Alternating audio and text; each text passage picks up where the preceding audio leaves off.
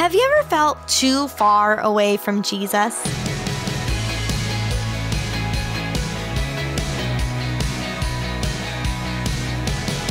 Hi there, I'm Natty Anderson, and you're listening to Unlocked, your daily key to unlocking God's Word in your life.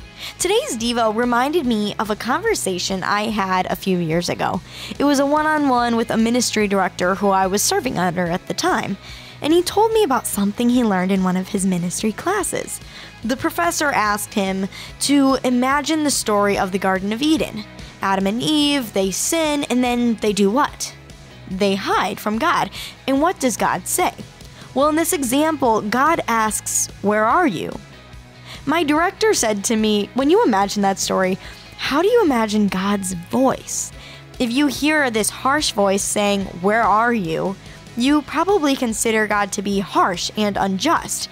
While if you hear God's voice as sad or caring or soft, perhaps you see him as a loving father.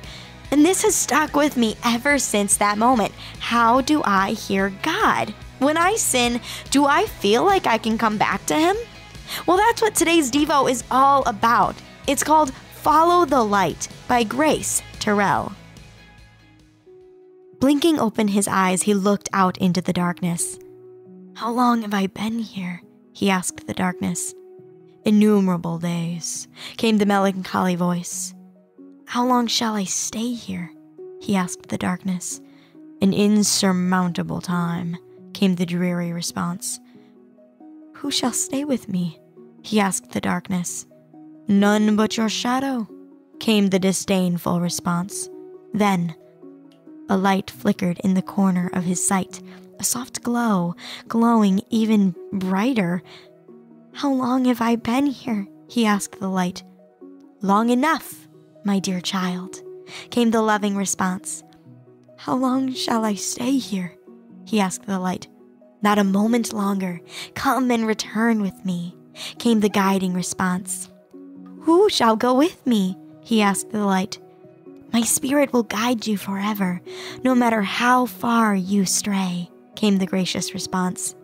A single tear of joy streaked down his face as he now saw to whom he spoke.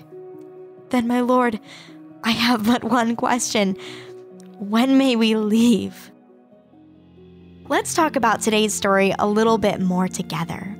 Have you ever felt like you've strayed so far from God that he couldn't possibly want you back? Sin is like a hopeless, dark pit, but God tells us in his word that he always wants to restore us and that Jesus is the one who seeks and saves us. Jesus is the light, and because he died for our sins and rose again, everyone who puts their trust in Jesus is forgiven and saved from the darkness of sin and death.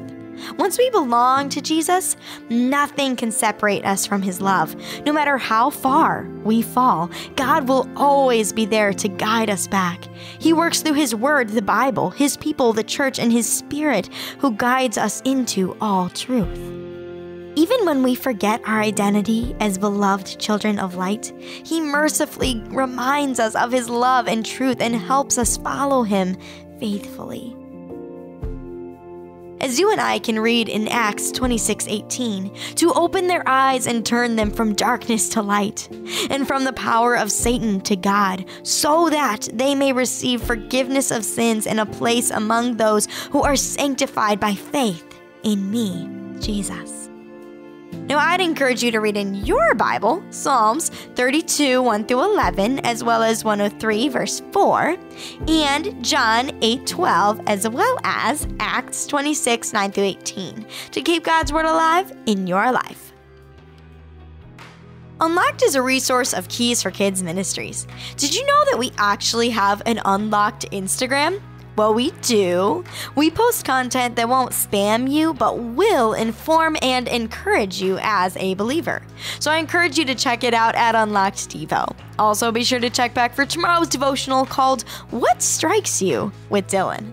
But until then, I'm Natty, encouraging you to live life unlocked, opening the door to God in your life.